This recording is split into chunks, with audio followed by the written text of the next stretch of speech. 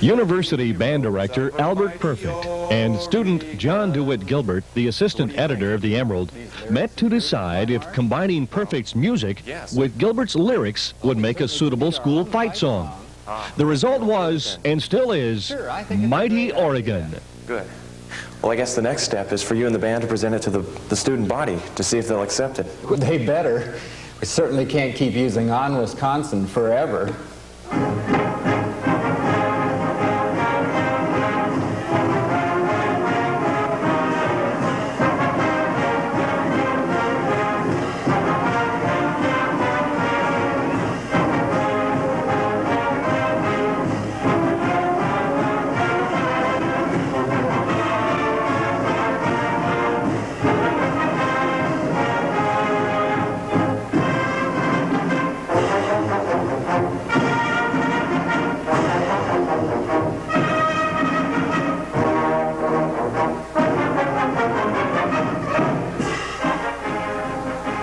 It's pulled on the line, so I guess they're going to punt again.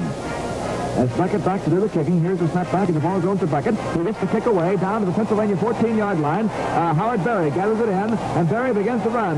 He punts the ball. He punts it way back to the Webfoot 39 to Shai Huntington, and Huntington cuts up across midfield, down to the 45, down to the 43 before he's running out of bounds.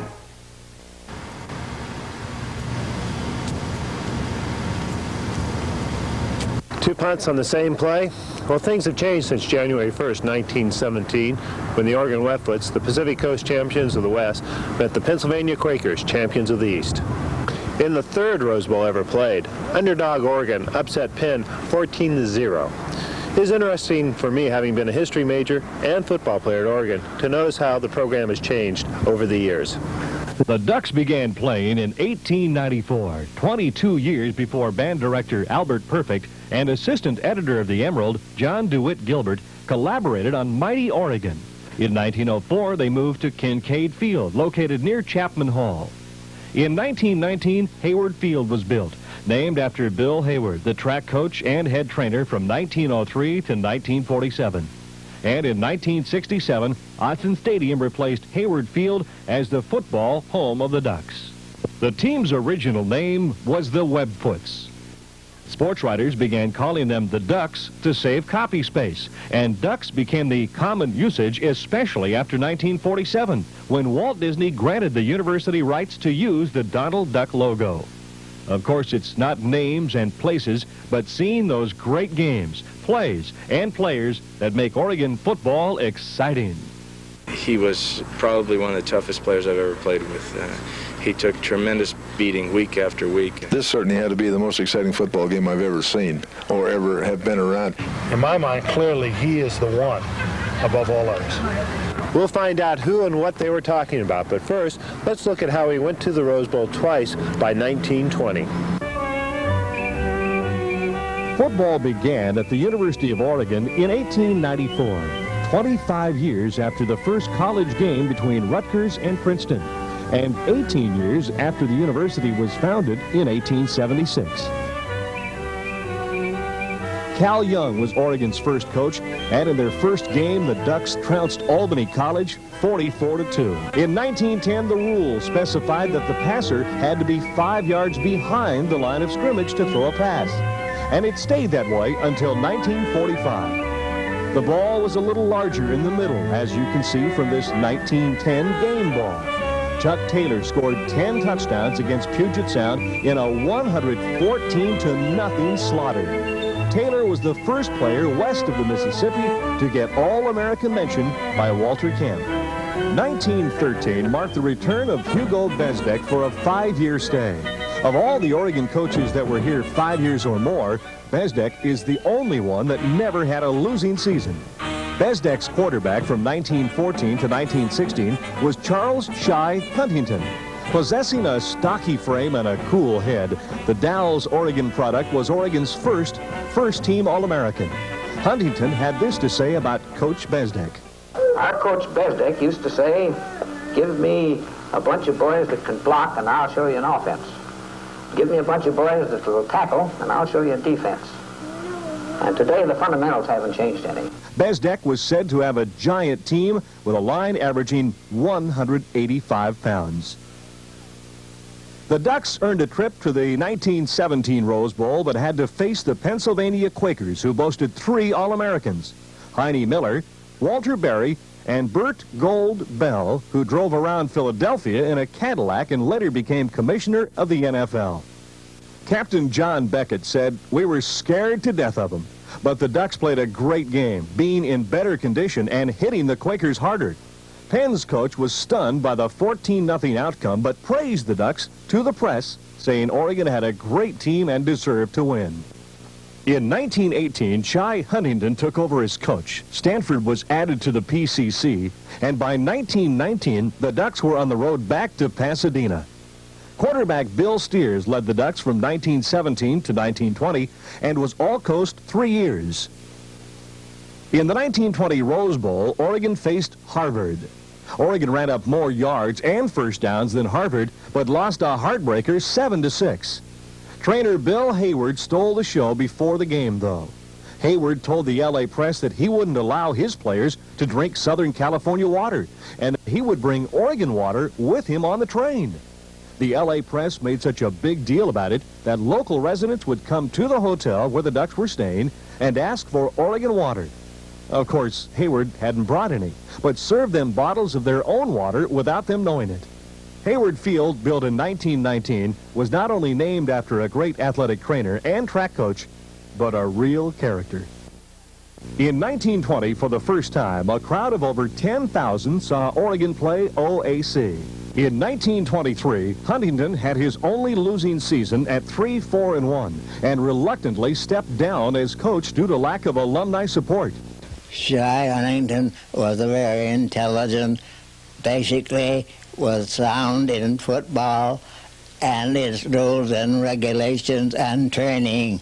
He was tops. He was well liked by all his players, and they really thought the world of him. Hal Chapman was an All-Coast quarterback in 1923. From 1928 to 1930, Oregon was paced by All-Coast quarterback Johnny Kitzmiller, the Flying Dutchman. The 165-pound back was very versatile, running, passing, pass receiving, kicking, and punting. Bill Bowerman, who played end and slot back in 1930 to 1932, remembers Kitzmiller. Kitzmiller was a senior when I was a sophomore, and he was a great running back and a great field general. He was a coach of the backfield my senior year. So I had an opportunity to play with him and to play under him as a backfield coach. In 1931, the Old Oregon magazine consulted ex-players and coaches and came up with their all-star, all-time Oregon team through 1930. Here's the 11-man first team. At center, George Hugh, described as a swashbuckling type of old-style player. Fred Mullen was at one guard and for a while held the world record for the longest field goal at 53 yards. At the other guard was Floyd Shields, one of 4 outstanding Shields linemen to play at Oregon in the 20s. John Beckett, at 6'1" and 185 pounds, was probably the toughest lineman up to that time that Oregon ever had. He was elected into the National Football Foundation Hall of Fame. Louis Pinkham was described by Pat MacArthur, the father of Oregon athletics, as the best tackle ever seen on a Northwest team. At ends were Brick Mitchell and Lloyd Teggart, 1917 Rose Bowl teammates. Mitchell was hailed as one of the best tacklers in the nation after the Rose Bowl game, and Teggart caught a touchdown pass in that game. Kitzmiller was the quarterback. Parsons was one halfback and Bill Steers the other. Steers averaged 50 yards a punt in some games and once kicked the ball from his own end zone to the other end zone. The fullback was Dick Smith, who after 4 years at Oregon went to play at Columbia and from there was selected as an All-American. The 30s began with a new coach, Clarence Doc Spears, who left a 28-3-9 program at Minnesota for the Ducks. Spears didn't disappoint as the Kitzmiller-led Ducks went 6-2, including an impressive victory over powerhouse Drake at Soldiers Field in Chicago. In 1931, Joe Lillard, Oregon's 3rd black player and the 2nd black player ever to play pro football, led Oregon's Midnight Express backfield. Another star of the 1931 team was George Christensen, a tackle who became Oregon's second first-team All-American. Spears left after 1931, and Prince G. Callison, who had been freshman coach, took over then. Spears was going to show someone how to block men. I brought my forearm up in his face, and he screamed like a wounded bull and chased me around the field. I think he'd have probably killed, but he was a mean, self-centered SOB. I didn't like Spears. I didn't like him as a person. I didn't like him as a coach. I adored Prince Callison. I liked the assistant coaches that they had, but my personality didn't match up with Spears at any time. In Prink's 6 years, the Ducks won 6 or more games 4 times, and Oregon produced 2 more All-Americans. Prink was really a fine man, a great tactician, really he was. He was a great tactician. He had a fine line coach by the name of Gene Shields, who was with us for a number of years, and Prink was an innovator. Our coach, Prink Callison, developed an end-around play, and I made a lot of yardage on that season and scored 3 touchdowns against our opponents. Here are the 1932 Ducks in action against SC. The Ducks are in the light-colored uniforms. Iron Mike Michalak up the middle to the 10, to the 15, to the 20, putting it hold to the 25, breaks a tackle at the 30, cuts outside at the 35, to the 40, one man to beat. He's run out of bounds at the 47. Homer Griffith gets the snap, rolling to his right. Good pressure by the Wetfoots. Under the heavy rush, he throws deep. Bill Bowerman on the coverage, but the pass is caught at the 8-yard line. LSU coach Bill Jones called the 200-pound Michalak the roughest, toughest, and best all-around fullback he'd ever seen. Great offensive fullback with what was called the cruncher play. That was tabbed by old L.H. Gregory, the former sports editor of the Portland Oregonian. What was the cruncher play? Well, it was the ability for Michalak to make his own interference if it wasn't there.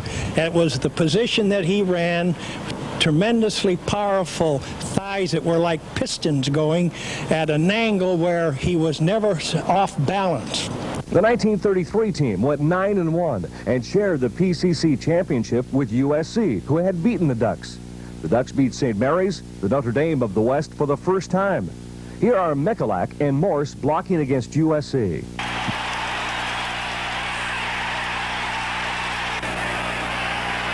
Michalak and Morse both had good pro careers. I made All-Pro in 1935 as the fullback, and people at that time referred to me as the original middle linebacker. In college football, we didn't throw more than 4 or 5 passes. In pro ball, it was 6 or 7. It wasn't until my 3rd year when a Sammy Baugh came out of Texas, played for the Washington Redskins, and he threw in one game the unheard of 32 passes or thereabouts. We thought that was tremendous. In the mid-30s, the Oregon-Washington rivalry really heated up. Washington had been beaten by Oregon 6 straight years, and they winning, of course, upset the Oregon fans, and there's always a lot of Washington fans come to the games down here. And first thing you knew, we left the stadium. It was at Multnomah Field, and we were sitting up on the steps when we saw the fight start, and both teams sat up there and watched it. And it went on for a period of probably an hour, and many broken heads and teeth and whatnot. And finally, the Washington guys got the goalpost down. That's what created the fight. They came out to tear the goalpost down. 6 foot 1 inch, 200-pound all-coast tackle Del Bjork remembers playing Washington in 1936. I was able to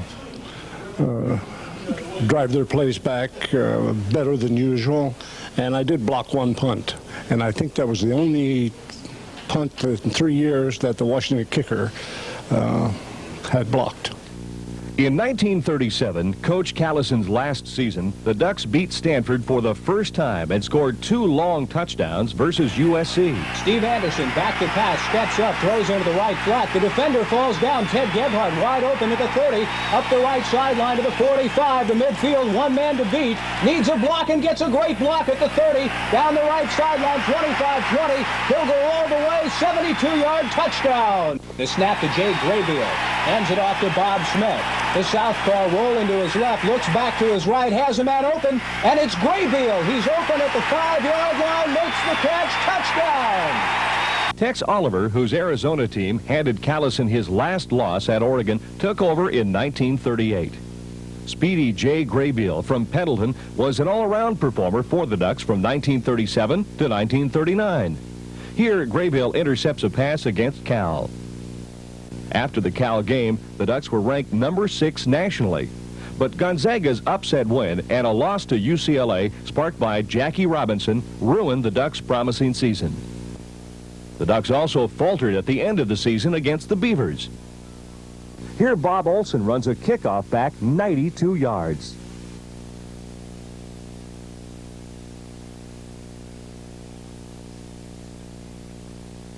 One of Oregon's scores came on this pass from Graybiel to Dick Horn. In Oliver's 6 years, the Ducks had 3 500 seasons, but no winning records. In the 30s, there was one record-breaking play. In 1938, against Idaho, halfback Bob Smith took a handoff on the 8-yard line and ran 92 yards. In 1939, Smith was the first winner of the Hoffman Award, given each year to the outstanding player by team vote.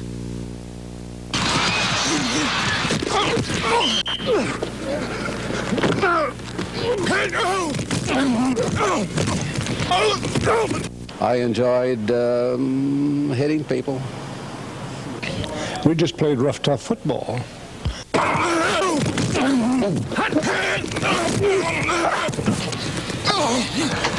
This is DJ, bringing you Oregon's greatest hits of all times.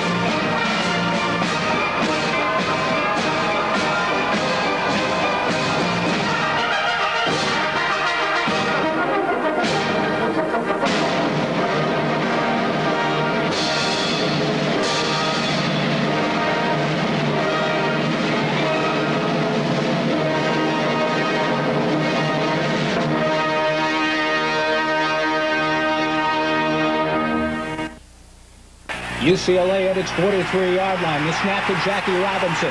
Jackie to pass. Now he scrambles out of the pocket to the left. Needs a block. He's at the 45-yard line. Run out of bounds at the 48. Although future Major League Baseball Hall of Famer Jackie Robinson was impressive, the Ducks shut out UCLA 18-0. The T formation came into being in 1945 as the rules changed to allow passing anywhere behind the line of scrimmage.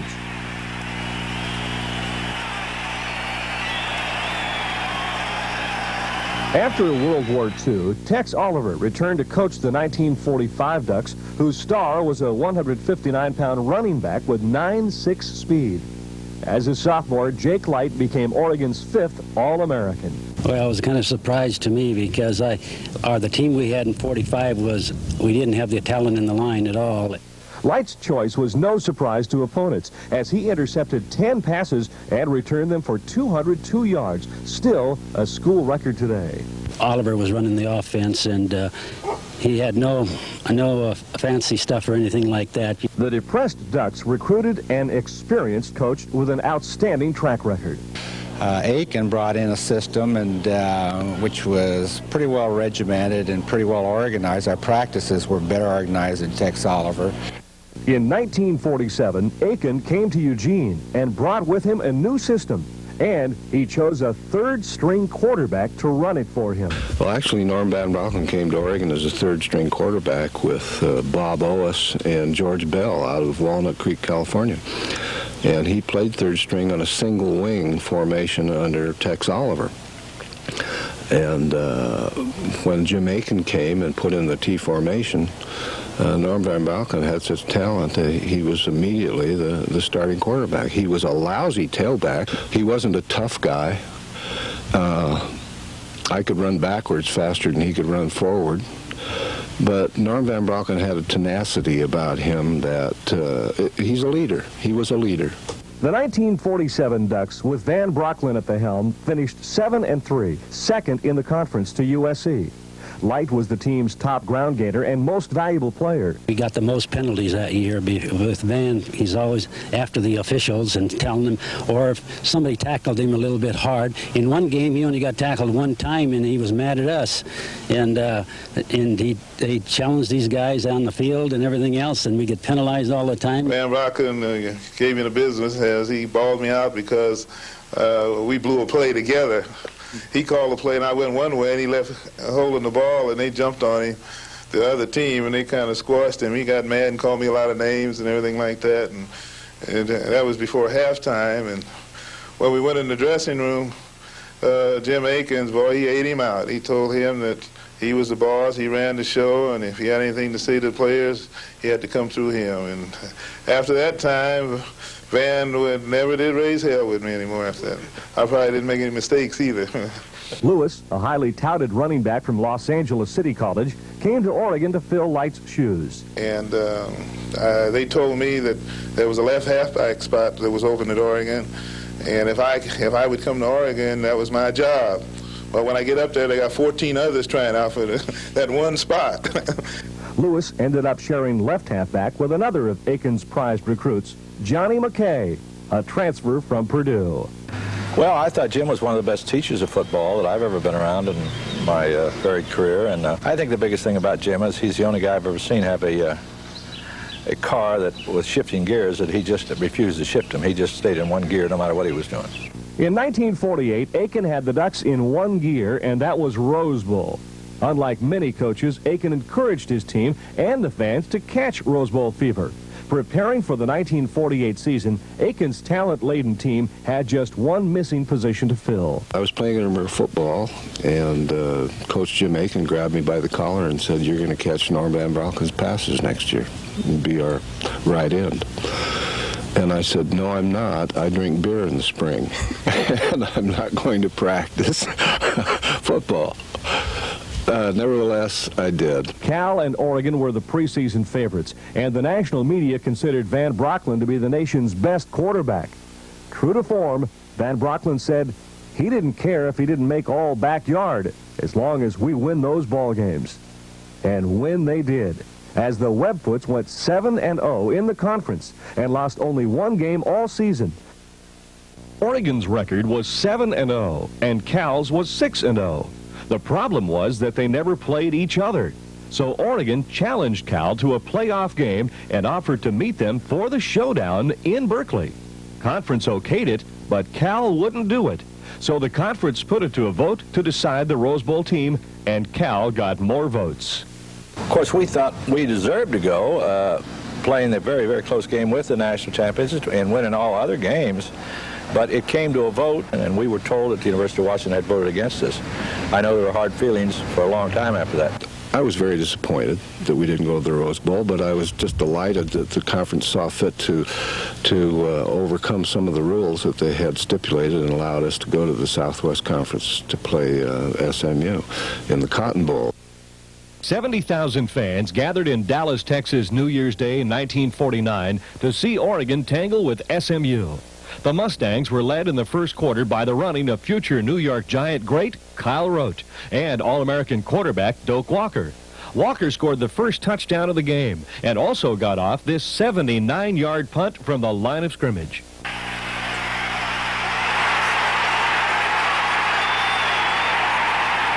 Bob Sanders ripped off some big yardage up the middle as the half ended with SMU leading 7-0. The Mustangs made it 14-0 in the third quarter as Kyle Rote ran for 36 yards. But the Oregon Webfoots came back in the fourth quarter. Fourth quarter now, Norm Van Brocklin heaves to the end zone, caught by Dick Wilkins for an Oregon touchdown. The conversion is no good, and SMU's lead is now 14-6. The Bomber back to fire, sees his man, throws a looping pass, complete to Darrell Robinson on the Mustang 20. Behind 21-6, George Bell just missed the Mustang goal line. Oregon onto the line of scrimmage again. Van Brocklin back, Hands off to Bob Sanders. He is in there for the touchdown. That's the way it ends. Brad Eklund won All-Coast honors for the second time and was named the team's most valuable player. Van Brocklin became Oregon's 6th All-American. SMU game with about a minute to play. I ran a pattern and unfortunately got a knee in the groin and came back to the huddle, and Van Brocklin called a long pattern for me, and I said, Norm, I can't make it. And he said, okay, damn it, I'll run the pattern and you throw the bleep football to me. And that's an example of the guy. The 1949 team still had a lot of talent, but finished 4-6. Bob Sanders was the leading rusher, and George Bell continued to run hard. 2 Oregon records were also set in 1949. That was really a great run. It was because it's 92 yards. It was the field was wet, and they took a couple of passes at me 2 or 3 ways, and I dodged to the right and flipped to the left, and next thing you know, it was a foot race. And that's the reason why you need a little speed when you're playing this game. It really helps. But running back punts and kickoffs is that one of the big things that you have to do is to take a burst of speed, get to a point as quick as you can, and look for an opening. Because if the guys are blocking, usually all you need is 1 or 2 blocks.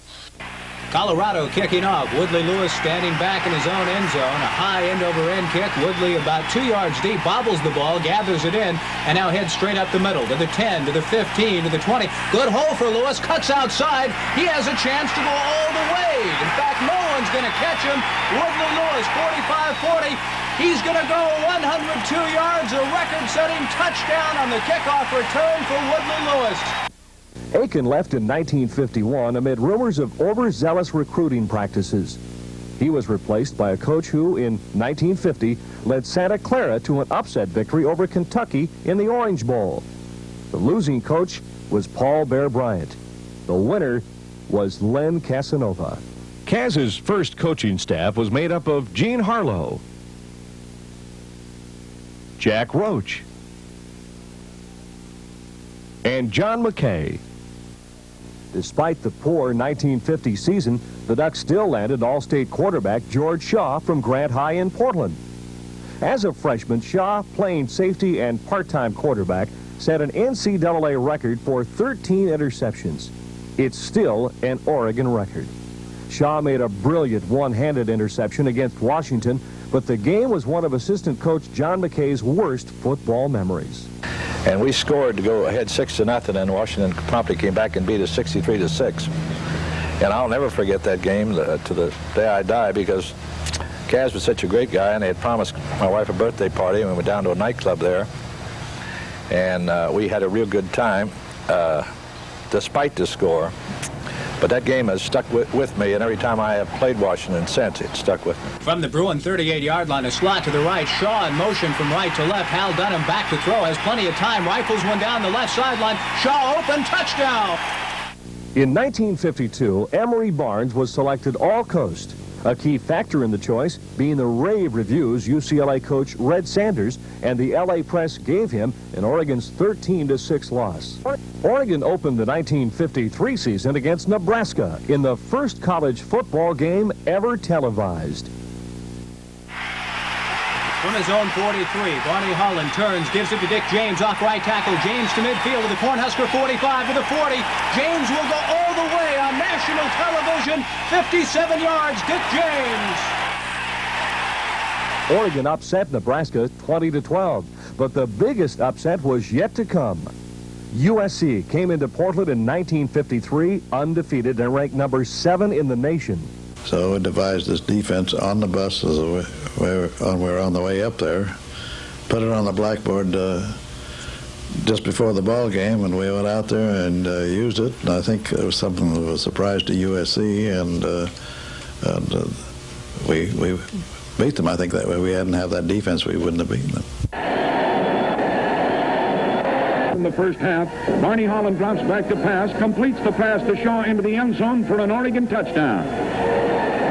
I got an awful lot of credit for that because I went down and cut to the sidelines into the end zone, but that's not an easy pass to throw, and Barney had the ball right on the money, and all I had to do was catch it and step into the end zone, and we won the game. Oregon made a gutty goal line stand to preserve the win, and Cass got a ride. Oregon finished 1953 4-5-1, but played every team close and were exciting to watch. He threw the ball into the end zone, and they called me for pass interference. I wasn't used to catching the ball, and I guess you're not supposed to push the other guy in the back, but I did. So Barney said, well, let's try that again, and we came up with the same play again. That time we caught it and scored a touchdown. That was fun.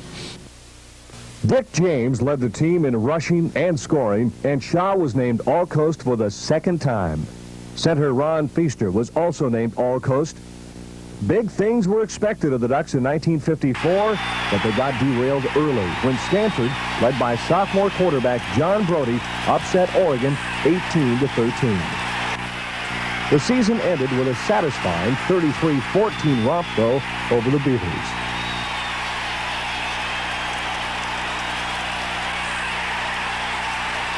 The Oregon State game was very memorable for James. I had scored 3 touchdowns in the game, and that tied me for the lead in the scoring for the conference that year. And I had a habit of taking a long time in the showers afterwards, just to kind of soak out some of the soreness that I would anticipate having the next day. When I came out of the locker room here, I thought I'd just done a super job out there, and the bus is gone. I am left in Corvallis, in the enemy territory, first of all, and all of a sudden this girl came driving up in a car. Well, I happened to know her. It was Sonia Taylor, a friend of the coach's daughter, and she offered me a ride back to Eugene. And so we're driving back to Eugene and had the radio on, and we heard the announcement that her father had just been fired as head coach of Oregon State. So I thought it was a little bit funny. Jasper McGee led the Webfoots in rushing as the Ducks finished 3rd behind USC and UCLA.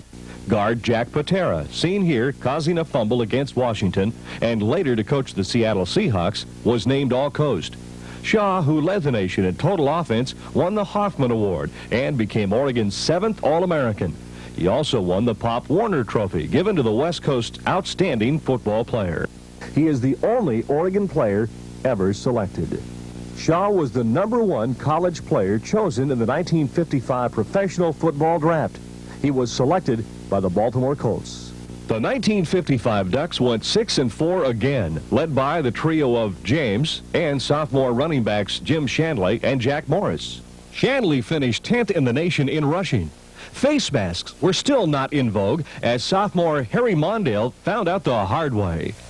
There was one game that I remember we went over to play the University of Arizona at Tucson, and on the first play of the game, we kicked off them, and I was running down the field, and before I knew it, I had 3 of my front teeth laying in my hand, and I looked down at my teeth and looked down at my hand and saw my teeth there. I'd spit them out into my hand, and I looked around and saw everybody running down the field along with me. I said, so I just threw them down. I said, I better get going. I threw them down and went on down the field, and I just kept bleeding and playing for the remainder of the game. Cass said, Johnny McKay says, you better get Harry out of there. He looks like he's hurt. And old McKay says, nah, let him play, Cass. He's tough. And so I went on, and I was just a mass of blood by the time the game was over. And to this day, I've never found my teeth. The Ducks ended the season with their 2nd straight win over Oregon State in the mud at Hayward Field. It was the only time Cass's teams ever won 2 straight against the Beavers, but the win meant a lot to him for another reason. We had just come back from Stanford of taking quite a beating. In fact, came back on the campus and I was hung in effigy. And then I was crowned the same day, but so it kind of took a little of the sting out of that. But we were playing Oregon State, and Oregon State had an exceptionally fine year, and they were supposed to be so much better than we were. And we beat them 28-0, and I think they made 3 first downs. And though in the minds of a lot of people it wasn't a bowl game or anything else like that, but after taking such a beating from the week prior to that game and then coming back and I'm beating a very, very fine team so decisively, why, to me, it's one of the most satisfying games I've ever coached. In 1955, Dick James was the Hoffman Award winner. In 1956, the Ducks began the season beating Orange Bowl-bound Colorado 35-0 and also whipped USC. Another highlight of the season was Thanksgiving Day, when Oregon met Oregon State on national TV and played to a 14-14 tie. And Phil McHugh was selected All-Coast on the 4-4-2 team.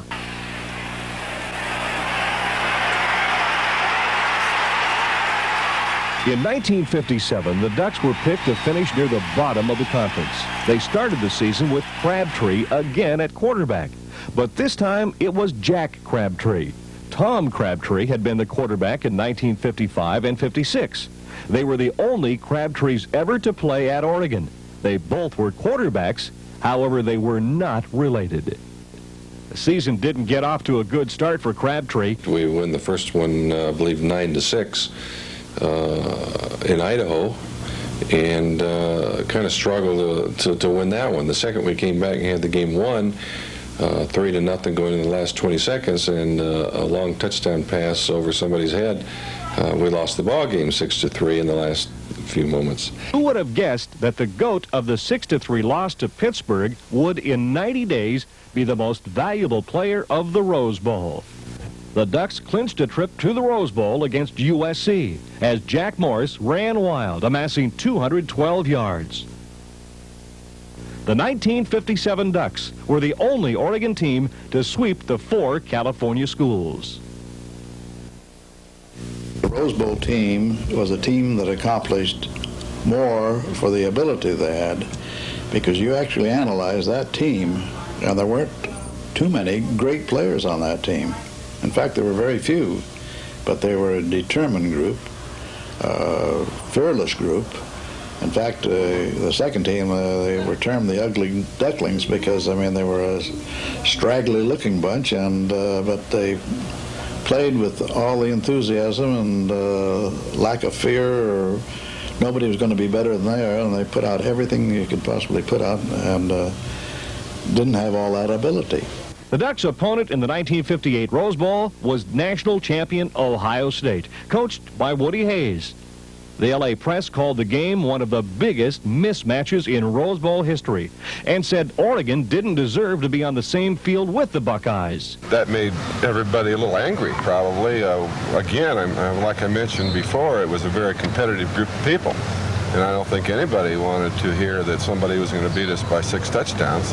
Probably the papers intimidated us more than anything, but they also did us a favor in a lot of ways. In our determination was to make them look bad. Jack Morris approaching the ball, and the 1958 Rose Bowl is underway. Ballinger back at his 2, up the middle to the 10, to the 15, and Peterson brings him down. The Buckeyes surprised no one by taking that kickoff and marching 79 yards for a touchdown. What was surprising was that it turned out to be their only touchdown of the game. Late in the first quarter, the Webfoot's offense got in gear as Jim Shanley streaked for 22 yards. Jack Crabtree displayed the form that would earn him the game's most valuable player trophy. Crabtree's 5-yard option run put the Webfoots in scoring position. From the Buckeye 5, Crabtree pitches to Shanley, sweeping to the left, cuts outside, touchdown Webfoots! And the Ducks are going crazy on the sideline.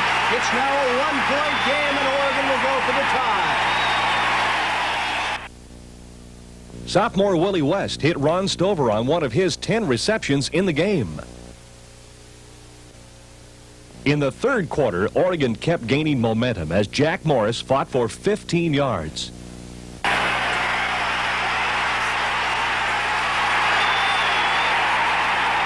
With a crowd involved in the 7-7 deadlock, Crabtree puts the Ducks in field goal range on an option run. Oregon trying to take the lead. Jack Morris to attempt a 34-yarder. The snap is down. The kick is wide. No good, and we're still tied at 7. Ironically, in the fourth quarter, Ohio State's Jim Sutherland made this 34-yarder to put the Buckeyes ahead 10-7. Oregon made a valiant try late in the game with Charlie Tourville hitting Stover on another circus catch, but the Ducks fell short.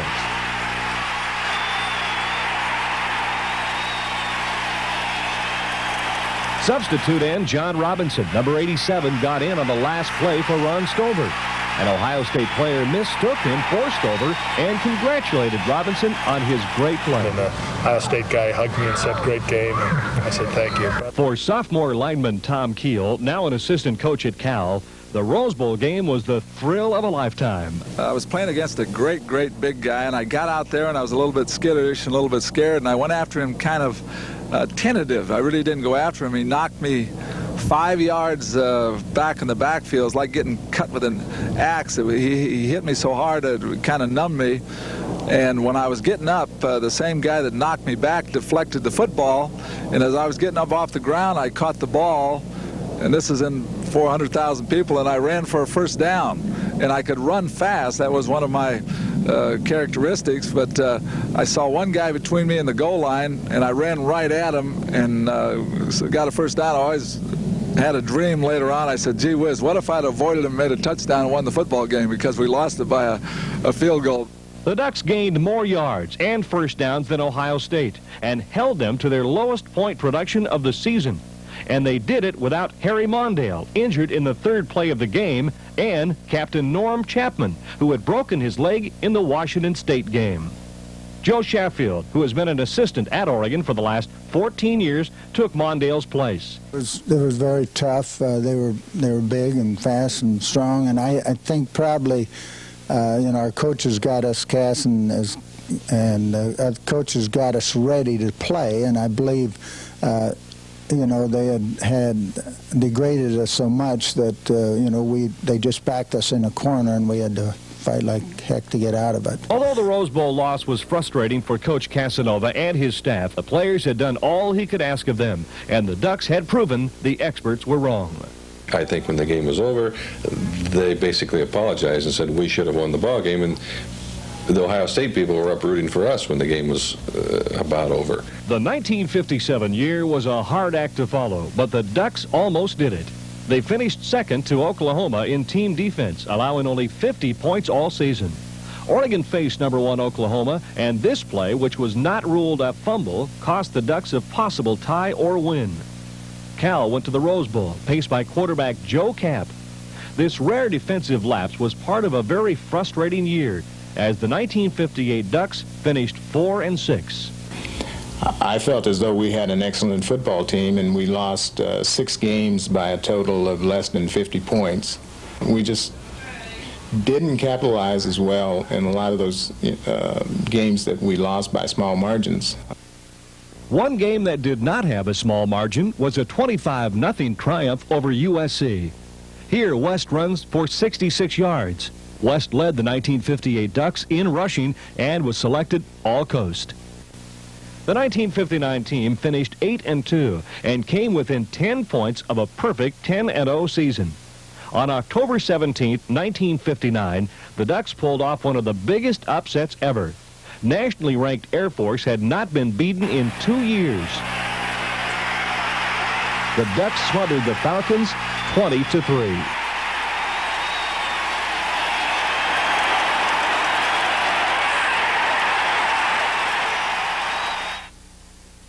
The 1960 team tied its last regular season game with Oregon State. They finished 8th nationally in total offense and lost only 2 games, one to Michigan and the other to Rose Bowl-bound Washington. Their outstanding season earned them a trip to the Liberty Bowl in Philadelphia versus Penn State. It was a close game in the snow for 3 quarters, but Penn State pulled away in the 4th. Dave Grayson, the leading ground gainer in 1960, remembers a game against Washington State that year. We were beating Washington State. The score was 12-0 at halftime. And Kaz would come out and he would put his cigarette down and put it out on the meeting room floor, and he would say, "What's the score?" And we were supposed to say 0-0. And rah, rah, rah. Well, this particular time, Len Burnett said the score is 12-0. And everything was silent, and Kaz didn't know what to say. In fact, he kind of stumbled for the rest of the afternoon. All-Coast players were Dave Gross, guard Dave Urell, and sophomore tackle Steve Barnett. To Hilliard, and Hilliard is hit by Barnett. The 1961 Ducks kept on trying as they did in this 1907 win over Stanford, but wound up a disappointing 4-6. In that game, sophomore Mel Renfro, playing with a sore ankle, turned in a spectacular performance. He touched the ball 5 times and scored 3 times on a 94-yard kickoff return, a 39-yard option pass, and a 4-yard run. Renfro, from Jefferson High School in Portland, and probably the most highly recruited football player to come to Oregon, tells why he chose Oregon. I guess the recruiters from Oregon got to my parents, and my parents were sold on Len Casanova and Bill Barman as the track coach, and I think the pendulum really swung when my parents told me that they would like for me to go to Oregon, so that's what I did. In 1961, Steve Barnett became Oregon's 8th All-American. Ron Snydell, who was the another two-way player at that time, we both averaged about 58 minutes a game, which is a lot of playing time, and our senior years. So it does get tiring, and I'm not sure you're always as effective as you can be, but at the time we enjoyed it and thought that we were invincible. The 1962 Ducks opened the season against Powerhouse, Texas, with a little-known sophomore at quarterback. Oregon beat themselves on 2 fumbles, but had found a quarterback. Bob Berry rolling left. A man clear Imwally at about the 35. Imwally blocked for Murphy's, down to about the 20, 15. Dick Imwally headed for the end zone, out of bounds at the 1-yard line. Bob was a fun type of guy. I mean, just tough as nails. Get in the huddle, and you know, it's bleep it, bleep it, bleep it, you know, and we're going to get him. You know, just a terrific athlete, a tough athlete, could throw the ball extremely well. Berry and Renfro were at times unstoppable. The Ducks won 6 games and tied Rose Bowl-bound Washington 21-21. On the last play of the Washington game, Oregon might have won, but some kids ran into the end zone, interfering with Berry's pass to Larry Hill. The 1962 Civil War game in Corvallis was one of the closest and most intensive ever played. Bob Berry back to pass. He's looking down the middle. Almost falls. The pass is on the way. It's at 10-yard line. It's Renfro complete. Touchdown, Oregon. The Ducks took the lead 17-6 at the half on this 38-yard Buck Quarry field goal. Brooks back to kick. It's a squibber going down to the 5. Renfro waiting there. Oh, he hit him in the knee. Beavers recovered. The Beavers, led by Heisman Trophy winner Terry Baker, came back in the second half. Oregon State won 20-17 despite the brilliant play of Dave Wilcox. It was kind of like a chess game, and I could see everything in front of me. That's the reason I like defense, because I knew if the play was run a certain way offensively, I knew where all the offensive people were going to be. Now, what got screwed up is when one of those guys didn't know what they were doing and ran the wrong way and got everybody messed up. But it's not such a hard, I mean, it's in playing defense and in football, it's better to give than receive. And I mean, you're going to get hurt a lot of times if you're not playing 100%, and if you're just sitting kind of catching people. Now, that's when you get hurt.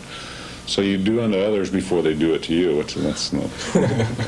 Besides Len Casanova, one of the reasons that I like the University of Oregon as opposed to Oregon State. Now, my parents were from Oklahoma. They came out, and Prothero was a big Southerner, so he came over. My parents wanted me to go to Oregon State. But the uniforms at Oregon State were awful. They just were horrible, worst looking things I've ever seen. And I liked Oregon's uniforms. Now, that's really an intelligent decision. The epitome of Civil War was high school teammates Mel Renfro and Terry Baker battling each other. The fact that Terry and I played in high school together, and the fact that in college he beat me twice was not a pleasant thing for me, but you know, those things happen and you have to live with it. In 1962, Mel Renfro became Oregon's 9th All-American. I didn't feel like anybody could stop me. I felt like if you put 11 guys defensively against me, I would find a way to defeat them. Sports was always a game to me. You know, it was never a business. It's like sandlot football. The game that really stands out in my mind more than any other was when I played in Houston in '62 at Rice Stadium, when my grandparents and a lot of my relatives came to see the ball game, and Houston was where I was born, and I hadn't been back there in many years, and the headlines read after the game that, Renfro runs Rice ragged, and actually I felt like that was probably my best performance overall in college, offensively, defensively, and in the specialty area. I think Mel is the finest all-around football player that I ever coached. The 1963 team had lots of firepower as their backfield, composed of Bob Berry, Mel Renfro, Lou Bain, and Larry Hill, was called the Firehouse Four. In that year, one of the most memorable games in Oregon history took place. Here's Nowatzki's kick. Ball is down, it's up, and it's good. Indiana takes a 1-point lead. Ball is in the Oregon 37-yard line. Here's the snap. Berry dropping back to the left side. Looks down the middle. Renfro, it's Renfro. Great one-hand catch. Renfro's got it. First down, Oregon. 18 seconds to go. Ducks at the Indiana 30. Berry rolling right. Looking down, looking into the end zone. H.D. Murphy's in the end zone. He's got it. The Ducks win. Yeah, the game was like a symphony. It just developed into that crescendo at the end, and was just a great, exciting contest. The 1963 Ducks went 7-3, including a 31-14 thumping of Oregon State. Renfro was injured and could not play, but Bain, Hill, and H.D. Murphy took up the slack. Renfro was named All-American for the second time. He was by far and away the best college football player I had ever seen, and the things he could do were just unbelievable. For instance, in the huddle, I'd say, "Melvin, what pattern can you get open on?" And he'd say, "Anything you want." He would. He was great. The Ducks earned a trip to El Paso to play in the first Sun Bowl game and downed SMU 21-14. We, I think, approached that game in a sort of a fun manner. We went down to win, but we had a lot of time off, and we really enjoyed ourselves down there. You might say it was sort of a Christmas holiday for us, but when it came game time, we did what we had to do to win the game. 3 points separated the 1964 Ducks from a 10-0 season and the Rose Bowl. Counting the 1963 season, the Ducks had won 10 in a row and were ranked number 7 in the nation until they met underdog Stanford. Bob Berry was injured, but still Oregon led 8-7 until this play. And I'll never forget this.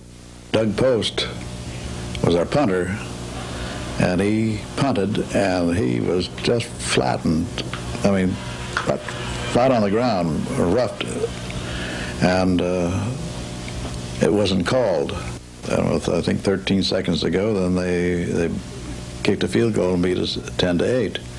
After the game, the Stanford coaches came up, and they said, "How the dickens that official didn't call that play?" Well, we could have run out the clock with the time that they had, and we should have had that victory. Without Berry, the Ducks barely tied Washington State, and then fell behind Indiana 21-7 at halftime of their next game.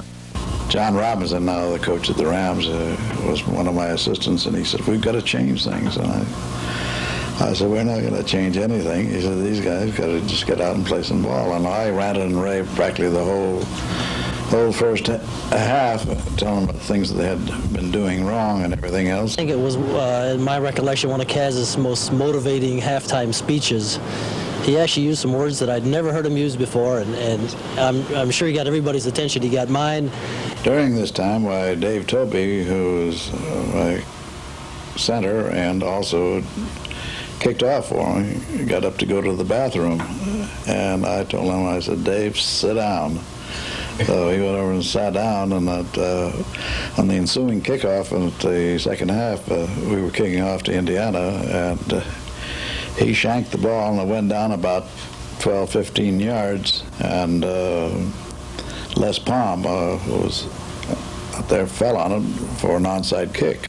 After the game, all the press and saying what a great strategy that was, how you were behind and you needed to get a hold of that ball and to score. And actually what happened, and Dave said, Toby said later, he says, boy, he says, I had to go to the bathroom so badly that he says I could hardly swing my leg in there, and that's what actually happened. It wasn't a case of any strategy at all.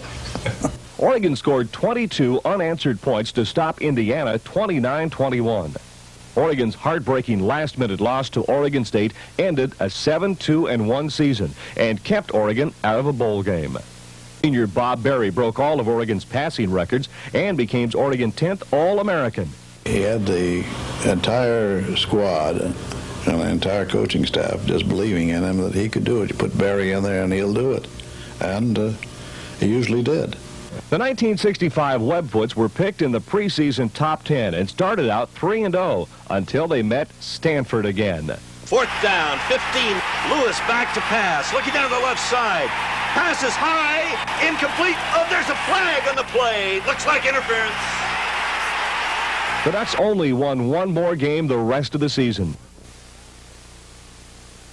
Steve Bunker caught 51 passes to break Ray Palm's record and also led the team in scoring with 56 points. The defense, led by number 40, linebacker Tim Casey, was called Casey's Commandos. Casey was also a first-team academic All-American. 3 plays in 1966 continue to carry with them vivid memories for 3 different players. For linebacker Gunther Cunningham, now a defensive line coach with the San Diego Chargers, a play against Stanford was an unforgettable experience. It was a 3rd down play in about an inch, and they ran the tailback up inside, and I was an inside linebacker, and I weighed about 210, I think, at the time, and Jack Root happened to be the leading blocker, and I didn't have any teeth left in my head. These are all false teeth that you see now, and cut my lip severely, my arm all up. I had blood from head to toe. And I came to the sideline, and all I can remember is John Robinson saying, boy, this is a hell of a game, isn't it, Gun? And it just blood spattered, and my face mask was broken. And they punted the ball, and we stopped them. And I played the whole game, and the trainer there at the time told me, just put some tape in your mouth. It'll be all right. So I did it. And Bob, was that Bob Officer? You bet it was Bob Officer. And I played the whole football game. And the great thing about it is we beat them 7-3, and they had a really good team. What about Root? What's he doing? Well, there's another twist to the story. I went on to coach at Stanford, and one of the people that helped recruit for me at Stanford was Jack Root, who's a dentist. I was real lucky in that the receiver slipped and picked off the ball at my shoe tops. I managed to hurdle over a guy, and then Jim Nicolason made a key block that knocked 2 men out of the way, and then it was just straight ahead. And the thing I remember the most about it, though, was how tired I was, because it was at 7,000 feet where it happened, and I was gasping for breath, and then the whole team jumped on top of me. Of course, I've replayed that 1,000 times in my mind. It was the highlight of my college career. On the last play of the 1966 season, another record was set. A linebacker by the name of Harry Cartelis. Now, he was slow as buttermilk going uphill, so he threw the ball off to me, and 96-yard touchdown resulted. Smith was named All-Coast as a defensive back in Kaz's last season as a coach. Of course, Kaz has always been the father figure, for the players, and I appreciate the things that that he taught me. We used to have some good conversations, and he taught me a lot more about football, but a lot of things about life, and just being persistent and in things that you want to do. Leo Harris was Oregon's first athletic director and served from 1947 to 1967. I recall being a student or a freshman incoming student at the University of Oregon and hearing Leo Harris talk about his dream and this particular stadium. Lo and behold, little did I know that I would be the person that would eventually complete it. But it was my privilege, and it was certainly the stadium buy of the century in terms of dollars and cents. I remember taking the model back to Cleveland, Ohio, and displaying it in the National Convention. People saying there's no way you can build that for $2 1/4 million, and there's no way you can have it done in 1 year.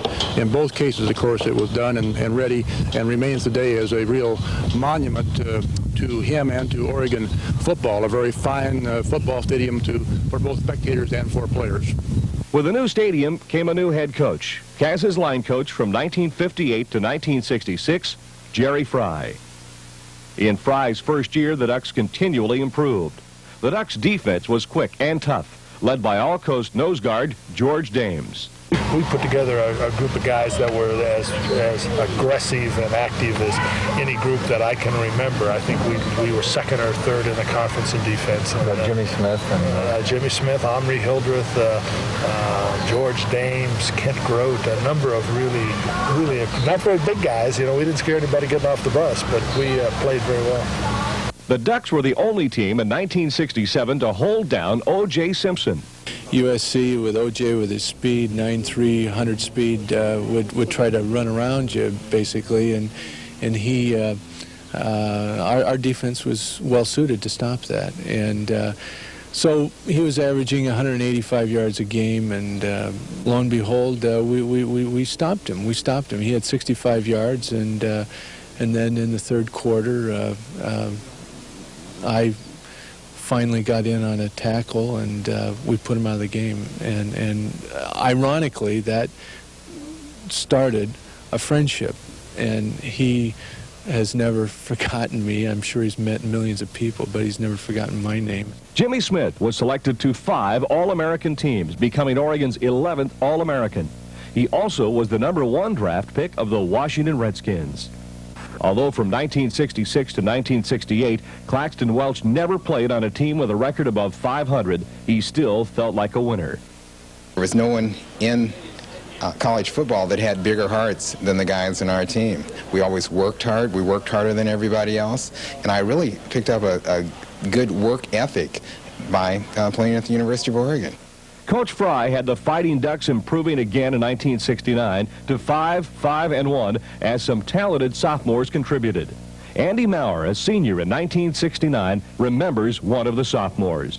Jerry Fry says, "I think you ought to become a tight end." And I said, "No, there's no way. There's no rookie around that's large enough or good enough that can beat me out, so I'll just keep my spot." And so the rookies line up in front and the veterans in back. You know how we do our tryouts and all this stuff. And I watched a kid by the name of Bobby Moore, now Ahmad Rashad. He ran down, put a move on the corner, caught the ball, stuffed it behind his back, and I never competed against him. I went right to Jerry and says, "I'd like to be a tight end." With Maurer at tight end, Bobby Moore at flanker, and Bob Newland at split end, quarterback Tom Blanchard probably had the best receiving corps in the country. Tom, given the injuries he had about as good a career as a guy could have at Oregon. And if he hadn't hurt his knee, I'm sure he would have had several years playing as a quarterback in the NFL. He still had a great career in the NFL, punting for 10 or 11 years, and one of those years he was all NFL as a punter. Tom was one of the great quiet leaders of the years that I was playing football at Oregon. Moore was all-coast, and in that year set records for TD receptions with 10 and scoring with 92 points. On October 10th, the Ducks met UCLA in the Coliseum, with both teams needing a win to keep their Rose Bowl hopes alive. Oregon moved the ball well as Dan Fouts scored twice in the first quarter on a 15-yard quarterback draw and later on a quarterback sneak. Here, Bobby Moore, now known as Ahmad Rashad, who had been switched from flanker to tailback at the beginning of the season, put Oregon ahead 21-10 with his second quarter touchdown. But from then on, it was all Bruins, as they scored 30 unanswered points. Oregon almost scored in the third quarter. The reason that I had to leave the game because of injuries, because we tried another quarterback sneak on about the 1-yard line for a touchdown, and Jim Fagoni, my center, lost the grip on the ball as he was snapping it, and it rolled between my legs, and I was down looking for the ball between my legs, and I got hit by about 6 Bruins, and they knocked me out. The Bruins' last score came with 4:38 left in the game as Dennis Dummett hit Gary Campbell, now a backfield coach at Oregon. Under any ordinary circumstances, you would think that a game that you're at least 20 points ahead, and at the end of the game that you're, in all probability, you're going to win the game, and you send in your reserves to give them some playing time. This was not to be an ordinary game. At this point, with a score of 40-21, thousands of Bruin fans left the stadium. 4 minutes to go in the Coliseum. I can recall Jess Hill from USC and J.D. Morgan both saying to us, well, congratulations, your young men played a magnificent game.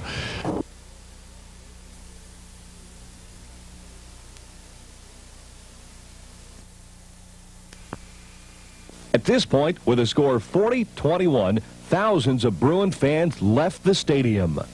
4 minutes to go in the Coliseum. I can recall Jess Hill from USC and J.D. Morgan both saying to us, well, congratulations, your young men played a magnificent game. When UCLA scored their last points, that I really virtually closed my playbook upstairs. I was in the press box, and I said to myself, we've lost. Coach Fry was a real wonderful person to me because I was hurt all the time, and that hurt Coach Fry. He, when Dan went out of the game, he came up to me as a senior and said, Tom, if you want to go in and play, I'm asking you to make that decision. But he says, I'm not going to make you because Dan's getting the crap kicked out of him, and we're probably not going to win the game. So if you don't want to play, fine, we'll put Harvey in, one of our other good quarterbacks. He was our third quarterback at the time.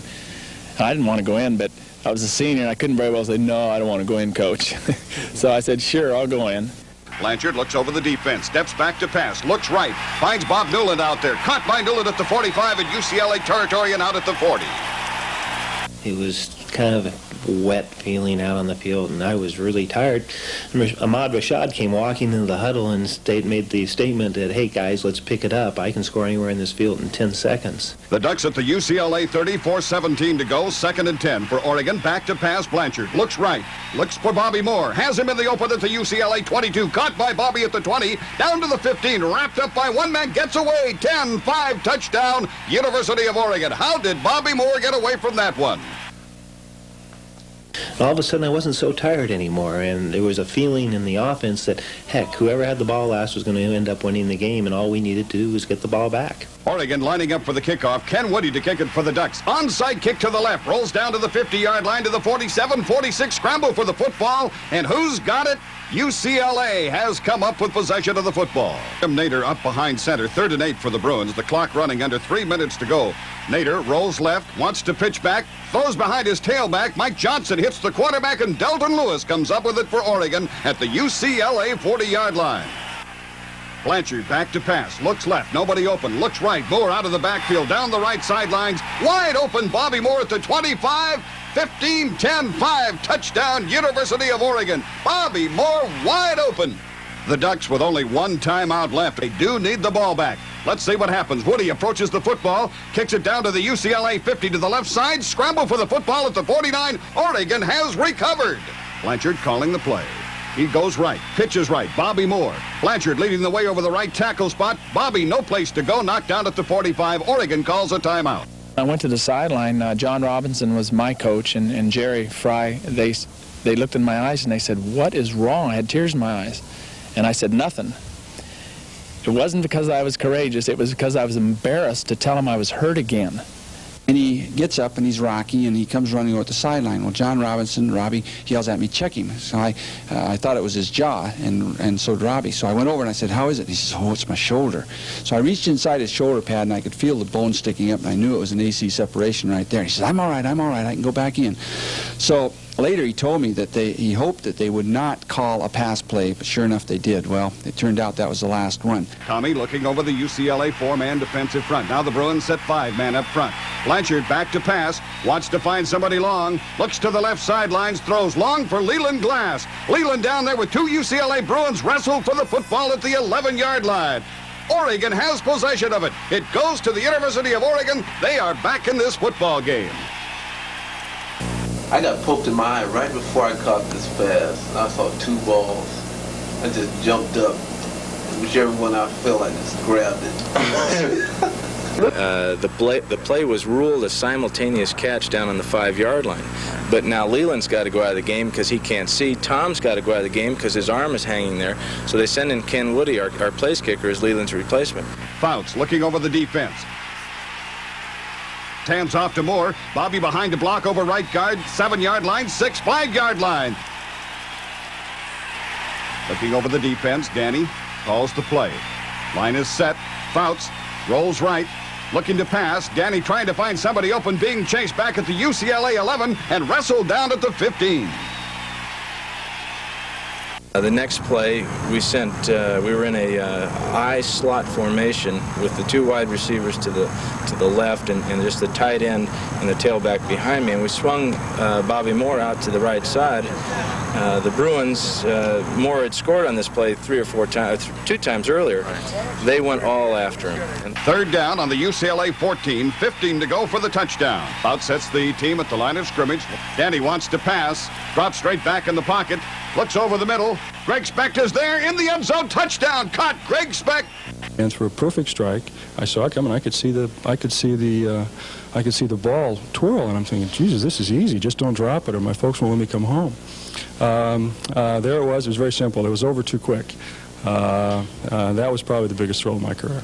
I think I've never seen an offensive game plan work as well as that one did that day, and I think John Robinson deserves a lot of credit for that. The excitement that we had offensively, I was an assistant that worked with the offense, and we put 3 touchdowns on the board, one after the other, and did it in a manner that really gave us a lot of pleasure. So it was one of the big games for me.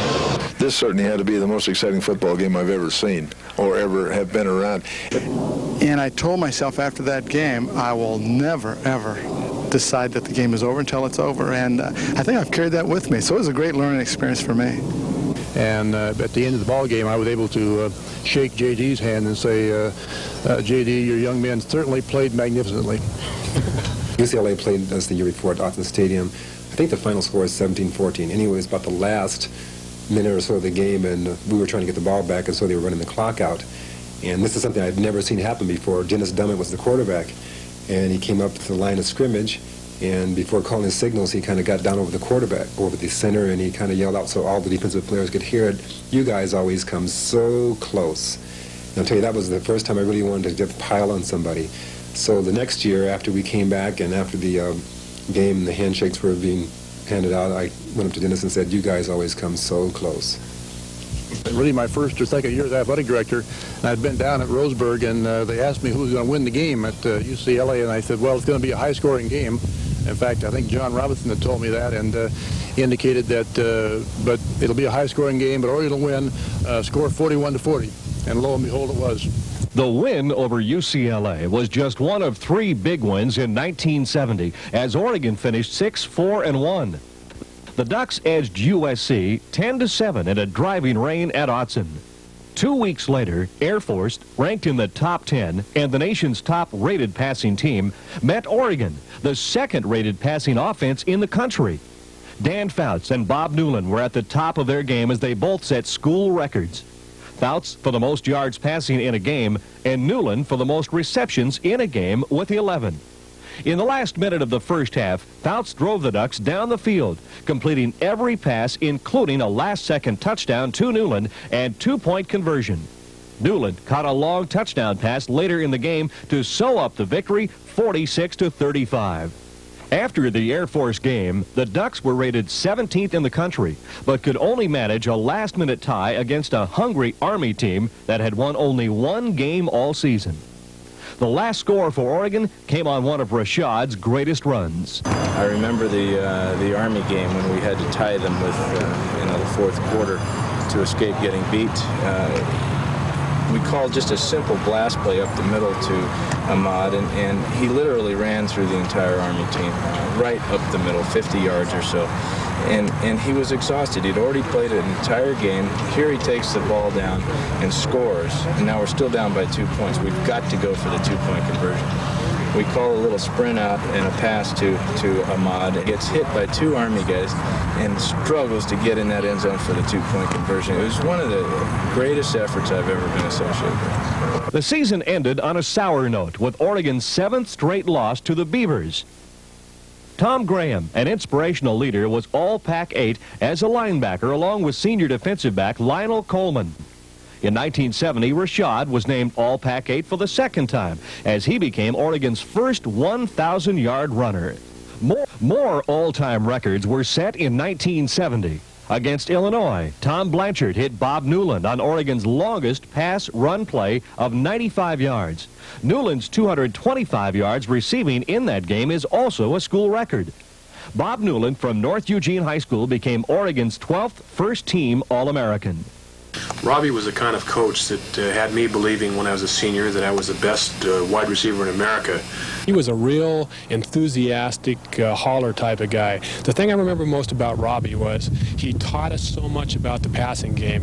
When I went from Oregon into the NFL, I felt like I knew a lot, and I think that that was a big factor in my being able to make the team on the Saints when I was a rookie. And Robbie was a teacher, he was enthusiastic, we always had fun. Practices were fun, games were fun, and football was never drudgery. Newland also still holds the records for most receptions in a season with 67 and total yards in 1 year with 1,123. In 1971, the Ducks again went into the last 2 weeks of the season with a chance to win at least 7 games. But they finished below 500 as they lost 2 close ones. The highlight of the season was the second consecutive win over USC. In the Coliseum, second-string quarterback Harvey Wynn, replacing an injured Dan Fouts, turned in a gritty performance. Wynn threw for 3 touchdowns against the Trojans, the big one a 60-yarder to Larry Battle. 1 week later, the 4th largest crowd in Autzen Stadium history saw the Ducks down the Huskies 23-21. Dave Piper's interception return of a Sonny Six-Killer pass sparked a 23-point second-half explosion by the Ducks. Against Oregon State, the Ducks played well despite missing Rashad and Tom Graham due to injuries. Oregon lost a heartbreaking decision to the Beavers 30-29. That 1 point not only was the difference between a winning and a losing season, but proved to be the fatal blow to Jerry Fry's competitive program that he had built. Under alumni pressure, Fry resigned a few months after that season ended. Tackle Tom Drugas from Sunset High School in Portland opened many holes for the running backs and protected the quarterbacks. Drugas was not only the first-round draft pick of the Baltimore Colts, he also became Oregon's 13th All-American. I think a lot of the strengths of my pick on All-American teams had to do with my ability in the eyes of scouts to be a pro candidate. And I think that a lot of people looked at me because of some of the other people that were on the team that I played on that they were looking at. So they looked at us all together. But in particular, I think it was a combination of my size, my pass blocking ability, and my ability to just work within a pro offense. Ahmad Rashad was named All-Pac-8 for the 3rd time, and in 1971 became Oregon's 14th All-American. In that year against Utah, he ran for 249 yards and still holds 14 other school records, including points scored, most pass receptions, and most yards rushing. Records were made to be broken, but they were made to be broken by great players. And it's going to take a great player to come along and break those records because I was in an offensive system that really took advantage of my offensive talents. And it makes me feel good that those records that were set 15 or some years ago are still standing now, but I'm sure they'll be broken. Maybe my son will break them. The sacrifice that he made to become a running back in an I-back in a high formation, it's really probably underestimated because he sacrificed a great deal. He was probably one of the toughest players I've ever played with. He took tremendous beating week after week. I had to be talked into being a running back because I enjoyed playing the outside and not dealing with those linebackers or defensive linemen. But after I got the hang of it, and I'd say I got the hang of it after the Stanford game, I think I carried the ball for 20-some times for a -3 yards. After that game, I got the hang of it, and I wasn't too bad of a running back. I enjoyed it. It's a totally different frame of mind you have to go into a game as running back as opposed to wide receiver. Wide receiver is sort of an artiste sort of position, and running back is a workhorse, and you got to be serious about it. Jerry Fry's line coach, Dick Enright, became the new head coach for 1972 and 1973. Enright inherited such future NFL players as Fouts, Tim Stokes, George Martin, and Russ Francis. I have a lot of fond memories of not only going to the University of Oregon, but also playing there. I really only played 1 full year because of injuries, and freshmen weren't allowed to play and that type of thing, and then I didn't play my senior year, and they had a couple of coaching changes. It was very exciting, but the year that I did play, I had a great time just playing SC and Stanford and that type of thing. I still root for the Ducks whenever they're playing. In 1972, Donnie Reynolds' 60-yard run in the first quarter was all the Ducks needed as they trounced Oregon State 30-3 and ended the 8-year famine.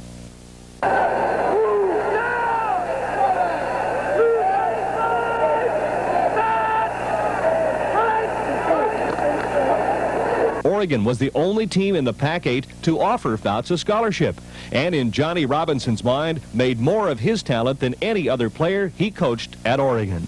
Well, of course, Dan Fouts, who will be in the NFL Hall of Fame, one of the great NFL quarterbacks of all time, came to Oregon without being heavily recruited, developed a tremendous skill level here. In my mind, clearly, he is the one above all others. In 1973, Steve Donnelly was all Pac-8, an honor he repeated in 1974. Tight end Russ Francis from Pleasant Hill was all Pac-8, also along with defensive tackle Reggie Lewis. Donnie Reynolds became the second player to run for over 1,000 yards in a season. We played Air Force one year in Oregon, and we weren't supposed to win that game, and we went out and gave them a very good go of it, and I hit the quarterback in the end zone, which forced up an interception, and a gentleman who went on to make his mark in the pros, Mario Clark, intercepted and ran in for a touchdown, and that's one of my great memories at the U of O. In 2 short years, the coach whose team finally beat Oregon State and who humiliated Washington was gone. Don Reed, Enright's offensive coordinator, took over for the next 3 years. Reed tried to inject a more wide-open offense to complement senior Don Reynolds, who finished in 1974 as Oregon's second all-time ground gainer. Quarterback Jack Henderson and receiver Greg Bauer were key players for Reed during 1975 and 1976.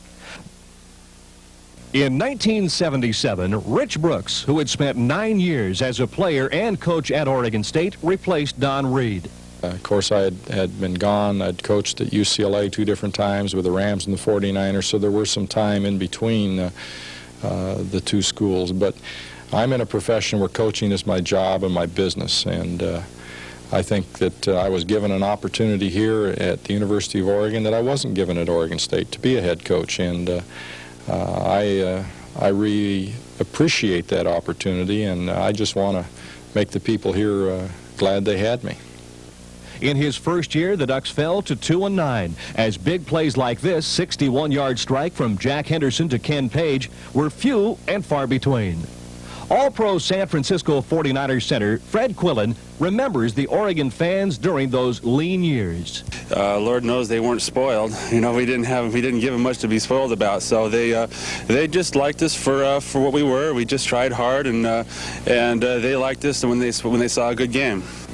My senior year was the 3rd year that we beat them in a row, and that was a record for us. That was the first time that Oregon has beat Oregon State for 3 consecutive times. That's the first time that happened for many, many years. And in fact, I don't believe they've beat them yet.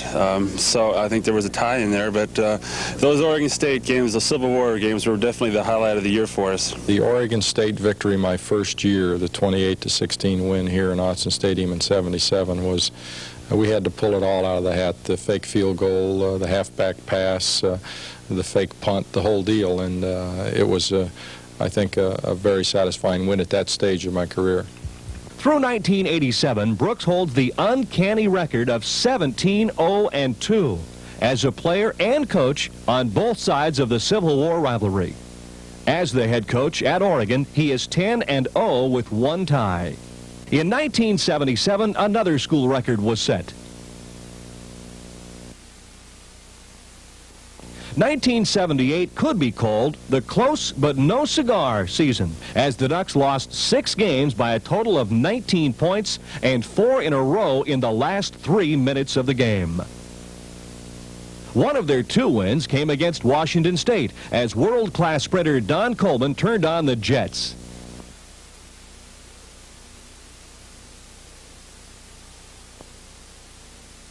The football program made a quantum leap forward in 1979 as the Ducks posted their first winning record in 9 years, and Brooks was named Pac-10 and District 9 Coach of the Year.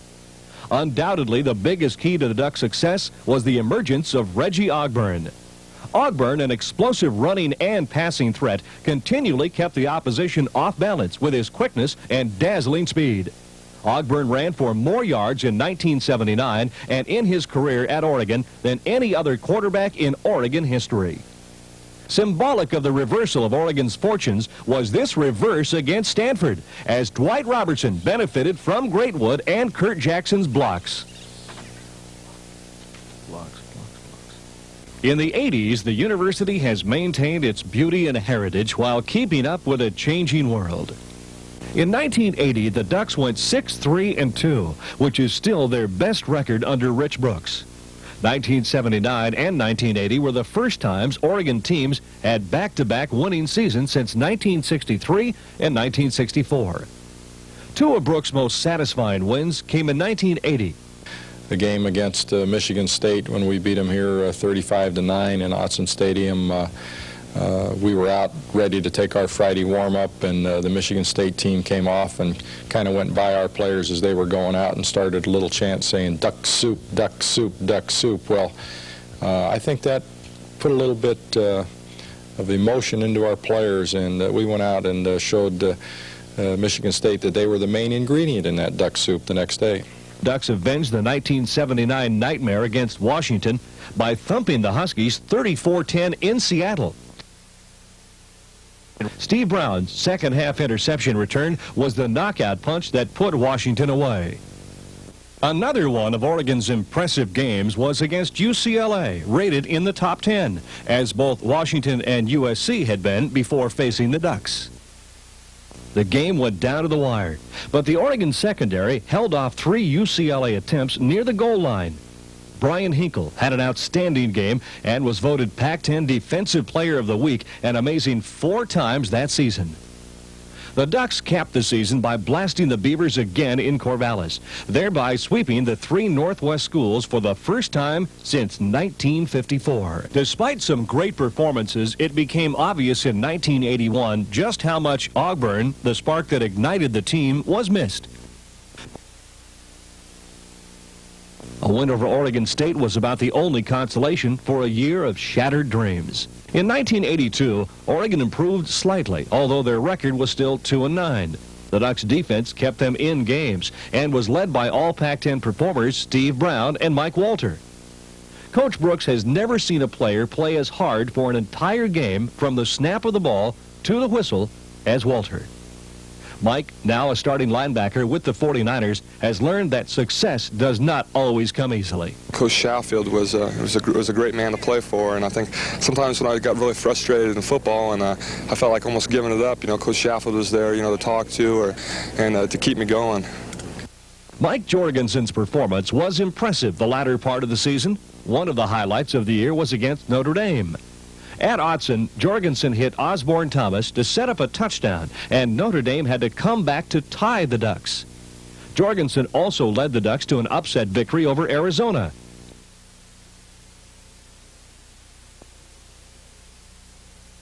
Going into the Civil War game, Oregon had only 1 win and were fortunate to escape Corvallis with 2. The Beavers led 6-0 with 2.5 minutes to go until this play. Jorgensen looking, the Ducks still trying to get on the scoreboard, fires for Osborne Thomas, he's open, touchdown! 1983 turned out to be an unpredictable year. The low points of the year were at the beginning and the end. In the season opener, the Ducks got whipped by Pacific. In the finale, the Ducks and the Beavers, under very wet conditions, could not get on the scoreboard, although they had numerous opportunities. The more positive side of 1983 came against Houston, Cal, Arizona, and Stanford. Against number 9 Arizona, the Ducks scored a major upset. The defense, led by 2-time Pac-10 Defensive Player of the Week, Dan Ralph, throttled the Wildcats.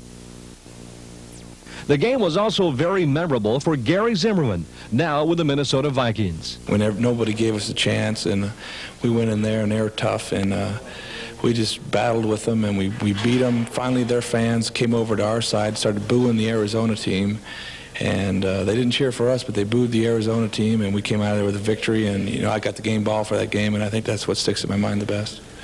Against UCLA, 2 new 1983 faces made their presence felt. After falling behind 21-0, Coach Brooks decided it was Miller time. Lou Barnes, who made all Pac-10 as a punt returner and won the Hoffman Award, fielded a UCLA punt and made one of the great all-time cuts to find a clear path to the goal line. The Ducks' comeback bid fell short this time, but the fans had caught a sneak preview of coming attractions. Guard Gary Zimmerman became Oregon's 15th All-American. I've always wanted to play pro ball, so it was a goal in the back of my head that I was going to do this. But also I enjoy lifting weights. I think it's a good release of stress, and after studying and schoolwork, I'd come out here and relax and lift weights for a couple hours, and it just seemed to take me away from the hustle and bustle of the schoolwork. So, I enjoyed it, and consequently it paid off, In the first game of the 1984 season, Oregon trailed a mediocre Long Beach State team at halftime 17-7. Chris Miller and Tony Cherry, neither of whom had made first string, came off the bench and ignited a rally to upend Long Beach 28-17. The Ducks went on to win 3 more in a row. Against Cal with the game on the line, Miller decided to go against the percentages and gamble on the big play. This waning seconds of the game, when I hit Lou Barnes, I went out to the huddle and I said, hey, the coaches want me to throw to the fullback or the tight end in the flat or in the medium range area and set up for a field goal. But I said, I'd rather not depend on a field goal and rather throw a touchdown pass and win the game. So I said, hey, I'm going to look for you and beat this guy. I said, go down there and put a move on him down by the goal line and I'm going to hit you. And, it turned out because he put a move on the guy and I saw it and threw it, he caught it and we won. And that's something, that you always want to be able to do is tell a special athlete like Lou Barnes or somebody, hey, I'm going to be looking for you even though you're not the main guy on this route. 4 big wins were followed by 4 close losses until Oregon met the eventual Rose Bowl contestant, UCLA. And here's a flea flicker for Barnes on the reverse. He's got some room. 30, 35, to the 40, 45, midfield. Cuts away, gets the 45. He could go all the way at the 40. And what a run by Barnes. The game was filled with big plays. Airs it out for Holman, and Holman has it for a touchdown. Oregon led throughout most of the game, but UCLA almost came back in the last minute. They decided to give the ball to Gaston Green on 4th and 1. Have the Oregon Ducks, and they're going to come away with a victory here. Oregon and Washington State kicked off the 1985 season on national television. There were plenty of entertaining moments in the high-scoring 42-39 contest, but Oregon's Cherry, Barnes, and Miller proved to be too much for the Cougar RPM trio of Ripien, Porter, and Ruben Mays. My favorite game was playing Washington State. The year after Ruben Mays set the rushing record against us, he had 357.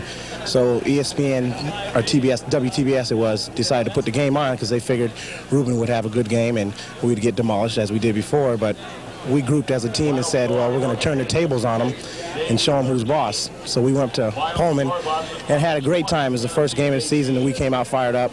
And they were publicizing them on TV. They never gave us a commercial. They were the RPM, all this. And we didn't like it. And we were just really motivated. And I was motivated, really, really fired up. And I went out there and performed the best that I could. And their players were talking too much. And we didn't talk too much. We just performed, and it just showed that we were the better team.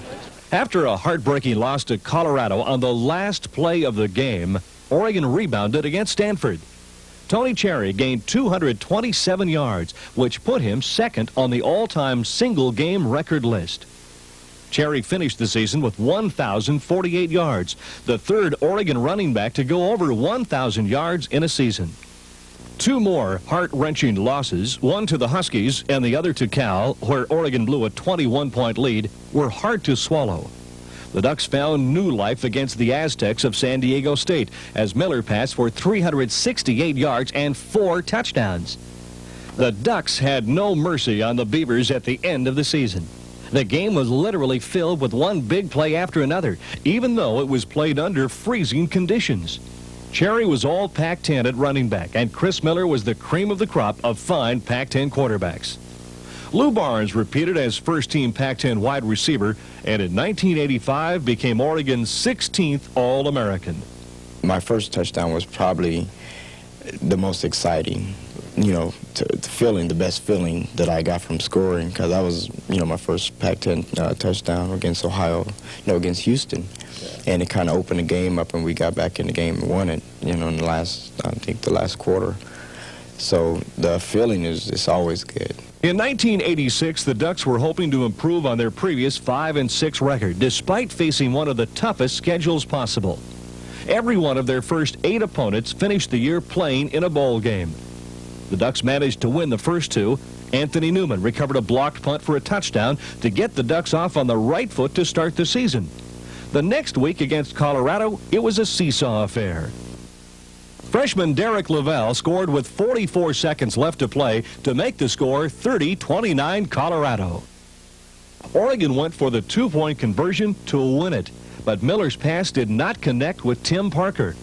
Oregon's only hope was a tall order. Kirk Dennis gets his kick away. It bounces high in the air. Tim Cooper has recovered for Oregon. The Ducks with new life. Miller out of the shotgun. Backpedals, looking left and right. Steps up, fires for J.J. Burton. He's open. Caught at the 27, loses the ball, but the official says he held on. All eyes on Matt McLeod. Gary Robertson the snap. The hold by Miller. The kick by Matt from 35 is good. Oregon beats Colorado 32-30. The next 6 weeks were a severe test for the Ducks as they faced some very well-balanced teams. Oregon almost came back against USC as Chris Miller set a school record for most passes completed with 33. Going into the last 3 games of the season at 2-6 and with no hope for a winning season, all the Ducks had left was their bruised pride. But they came through against Cal, sparked by Miller's pass to freshman Terry Obey. The victory was especially satisfying for Coach Brooks. Damn proud of you, okay? I told you I loved you last Sunday. I can't tell you how much I do. It's the greatest damn comeback after 6 terrifying weeks that I've ever seen. And guys, it doesn't stop here. Derek Lavelle continued to shine the next week as Oregon controlled the Cougars. The 1986 Civil War was an emotional one as the Beavers were talking like it was going to be the year to dethrone the Ducks. They were talking how this was the year, how they were going to beat us. That was the most gratifying and satisfying win because we just crushed them and shut their mouths up. And, you know, it's important not to lose with them just because of the recruiting competition and the in-state competition. Lattenberry ran for 3 touchdowns, showing off his speed and power. Lavelle had a great freshman year and often brought Duck fans to their feet, as he does here, displaying his hurdling style. Chris Miller repeated as all Pac-10 quarterback and became the first-round draft choice of the Atlanta Falcons in 1987. During his career, Miller broke 13 school records, including total offense and touchdown passes. A big reason why I came here was, you know, because Coach Toledo came here, Bob Toledo, with a new offense and a new system, and I saw a good opportunity here. One of Miller's favorite targets, Bobby DeBishop, broke Russ France's school record for receptions by tight ends with 40. Mike Preacher, an all Pac-10 selection at punter, set a school record with this 78-yard punt versus Nebraska. Before the 1987 football season began, the expectations for U of O victories had seldom been lower. A schedule rated as one of the toughest in the nation, and a redshirt freshman quarterback trying to fill the shoes of Chris Miller had the experts giving Oregon 2 or 3 wins at most for the season. Coach Brooks set the tone before the season, saying it was not a rebuilding year and that the young players would need to play like veterans. Freshman Bill Musgrave and sophomore Terry Obey were 2 who did just that in the first game at Colorado. Anthony Newman came up with some big plays as the Ducks, a 17-point underdog, stunned Colorado 10-7. 17-point-and-a-half underdogs, and we got the respect. The next week, Oregon had their opportunities, but fell short against a highly rated Ohio State team. The offense and defense struggled with San Diego State, and with their backs to the wall, the Ducks drove the length of the field to overcome the Aztecs. Next were the Rose Bowl hopefuls from Seattle, before an all-time record crowd at Autzen of over 45,000 fans. The Huskies scored on their first possession, but the Ducks got everyone's attention minutes later. Musgrave back to throw. A pump fake. Want to go for long one. Oh, he's got Obey wide open at the 50. He could maybe score. He'll go to the 30. Chase from behind the 20. The 10. It's going to be touchdown Ducks. No penalty flags. The score will stand.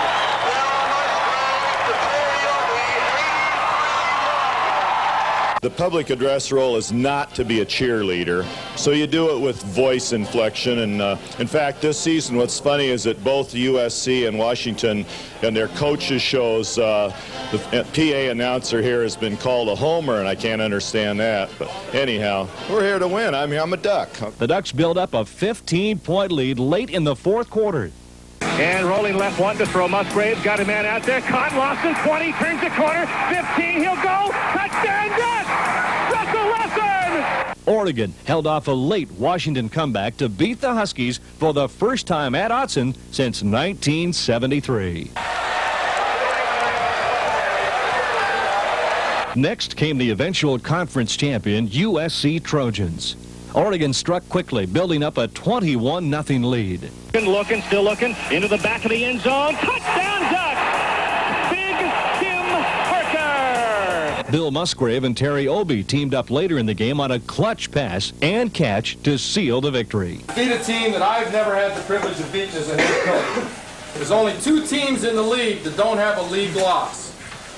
Only 2, and we play them next week. At 4-1 and ranked 16th in the nation, it looked like Oregon would likely go to a bowl game.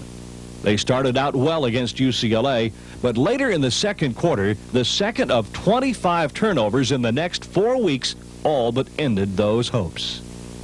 The most frustrating game came against Stanford, as the Ducks were superior throughout 59 minutes of the game.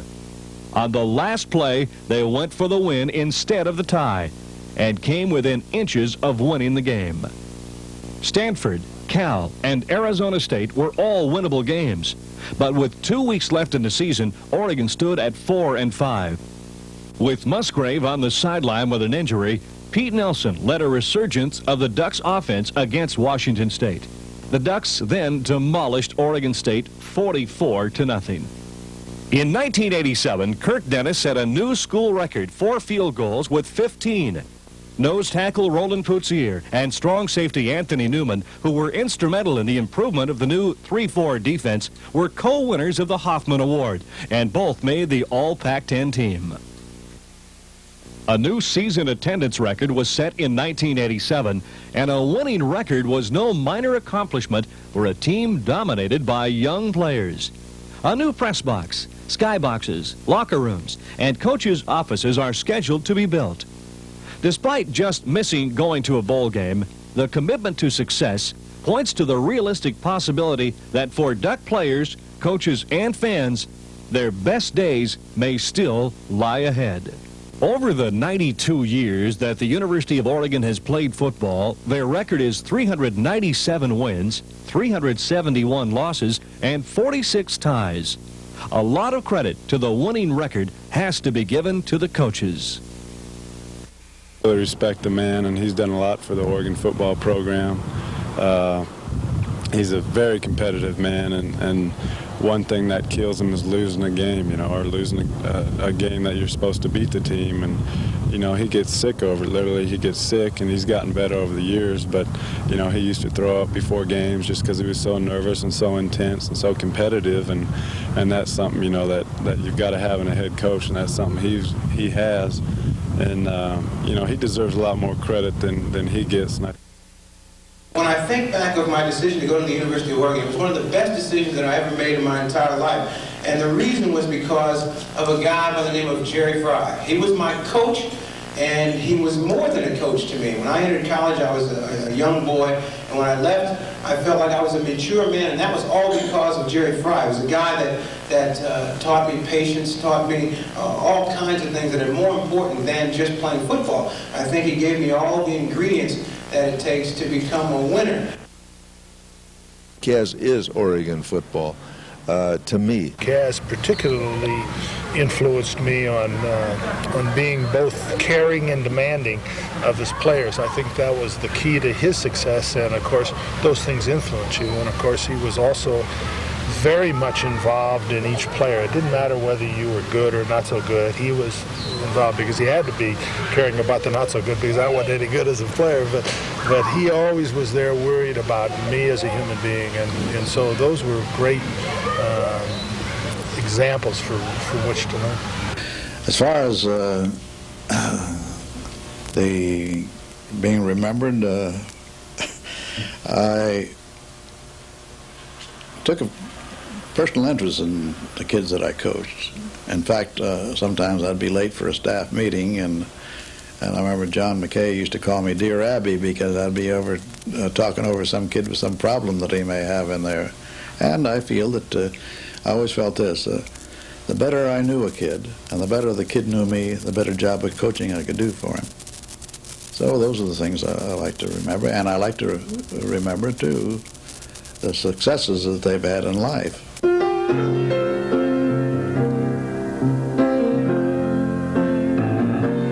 Oregon, our alma mater, we will guard you on and on. Fellows, gather around and cheer her. Chandler, glory, Oregon. Roar the praises of her warriors. Sing the story, Oregon. On to victory